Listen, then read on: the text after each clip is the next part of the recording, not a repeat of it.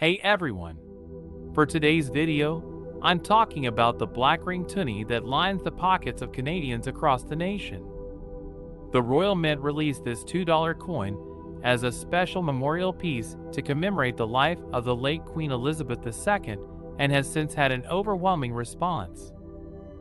Every Canadian has a 1 in 8 chance of turning up a toonie, with a black band of nickel-plated steel crowning the late monarch's effigy in the center of one side and a polar bear on the other. Now, I spoke to two experienced Canadian coin collectors who have a combined 54 years of experience in the field, who have never seen coins of this scale of popularity ever before.